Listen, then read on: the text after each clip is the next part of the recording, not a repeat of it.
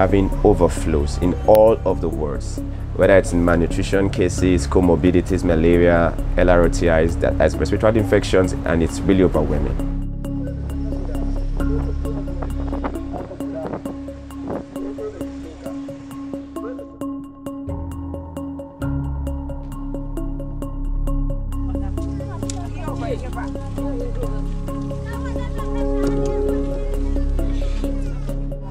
waɗannan matsaloli na rashin mutum ya kai zuwa baɗa akwai su hada an ce lokacin damana ya yi ba su bari sai dai a yi ta yi haka nan bakin gari haka nan dai kusa-kusa dai a ta yi haka nan a yi ta yi to ba noma ba ko kwana sana bari.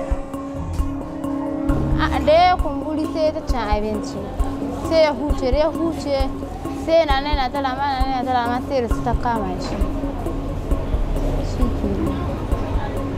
Tun haihuwa ta zawo ya kai. Tun haihuwa ta.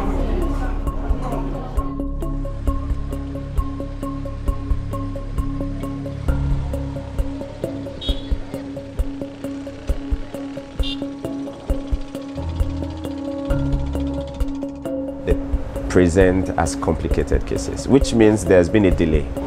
Amma yan dan gudu kan aike san ana yi duka kwana na wannan gagari aka zo aka dauke mama ɗaya biyu.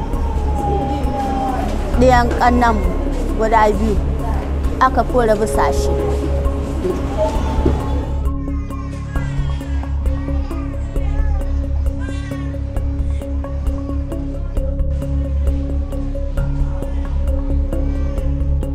This is not the peak season. Things are not yet worse, and this is how bad it is already.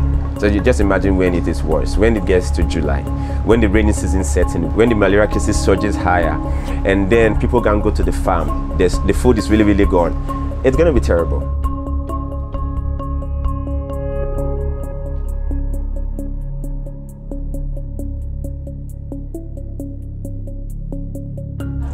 What I can add is to say that this population, this community, they really need help, they really need support. It could be better as actors to come and support as much as possible